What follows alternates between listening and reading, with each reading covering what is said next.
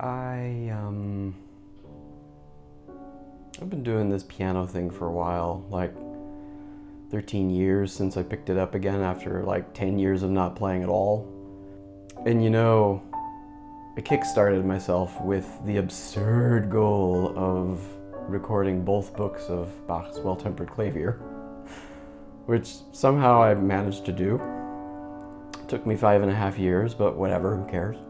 So the early recordings from like 2008, 2009 were audio only and pretty poor quality. We lived on a busy two-way street in Brooklyn in an apartment with bad windows. Within 5 blocks there was like a police precinct, a fire station, and a hospital. So, you know, constant sirens, honking, big trucks roaring by.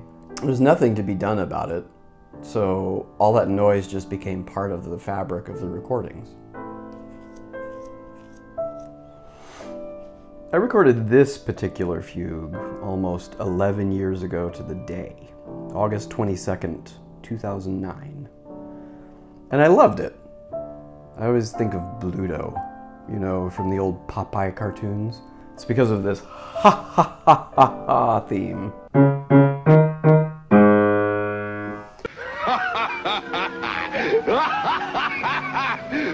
Sort of suggests to me this big fat cartoon villain, super arch.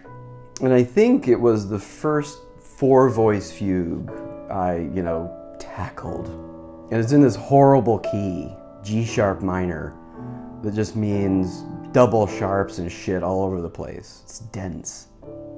So 11 years later, I'm gradually redoing a lot of the early audio ones, and this one came to mind.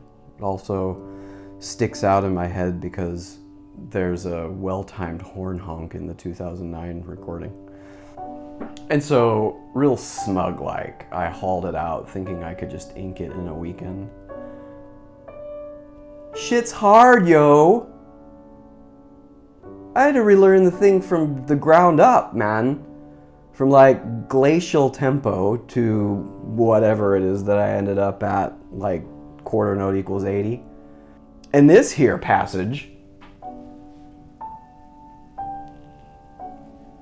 2 bars. I've never spent more time on 2 bars of music in my life. At least 8 hours on just those 2 sumbitchin' bars. So that'll teach me.